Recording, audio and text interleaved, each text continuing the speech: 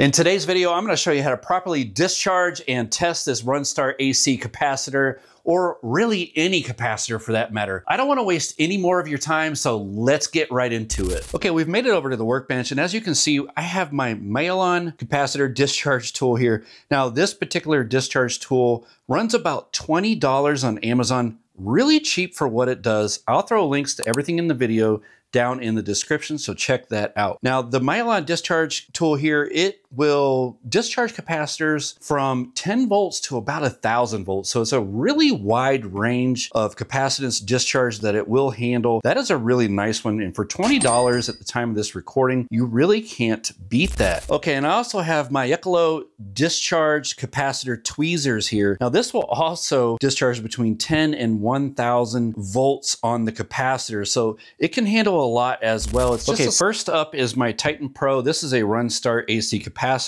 Now, these are around 370 volts AC, and both of these discharge tools will handle discharging this capacitor.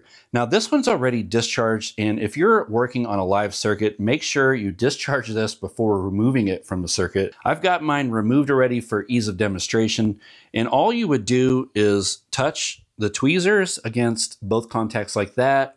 I would just do all of them just to be safe. And once you've done that, it is properly discharged and safe to work on. Folks, if you've made it this far in the video, do me a huge favor, subscribe down below if you haven't done so already. That way you never miss one of our future how to do-it-yourself electrical videos. With that said, let's get back to the video. Okay, and I've charged up a 25 volt, 1000 microfarad capacitor right here, just to show you how this actually works. This is a DC capacitor, so I charge it up with my DC power supply. You'll see that right LED on the discharge tool has lit up. It means it is discharging the capacitor. That will go dimmer and dimmer and dimmer as it does discharge until it's off like that. And next up is our tweezer style capacitor discharger. And I'll just demonstrate real quick if you were to use this style on this 25 volt. So I would just touch one metal contact to each side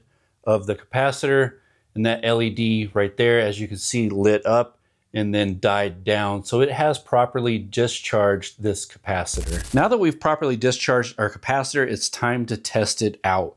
Now, you'll want to grab a multimeter. Just about every multimeter has a capacitance test mode. That's going to be the line with the curved line and another straight line. It's always going to be that symbol. So I'll flip it up into, I'll have to hit shift button, get it into the capacitance mode. As you can see, I'm touching the red and black meter leads to each side of the capacitor terminal, and we're getting right around 997. It's fluctuating a little bit, but it's supposed to be 1,000 microfarads. We know that this capacitor is working. Next up, I'll test a very common Runstar capacitor. You'll find this in your air conditioning system. Around the house, this is probably the most common capacitor that you're ever going to change. Now, a lot of the Runstar capacitors will have 3 terminals. You're really concerned with the HERM and the C. Now, this has already been properly discharged. Like I said before, never ever handle it before you do discharge it with one of those tools that I showed you. So we're gonna go across just like the small capacitor, each terminal there. And as you can see on my meter, I'm reading about 78 microfarads. And this particular capacitor here is rated for 80 microfarads with a tolerance of 5%. So we are indeed within that 5%. Okay, and finally, I've got one more capacitor I can demonstrate here. This is a 5 microfarad, also air conditioning capacitor.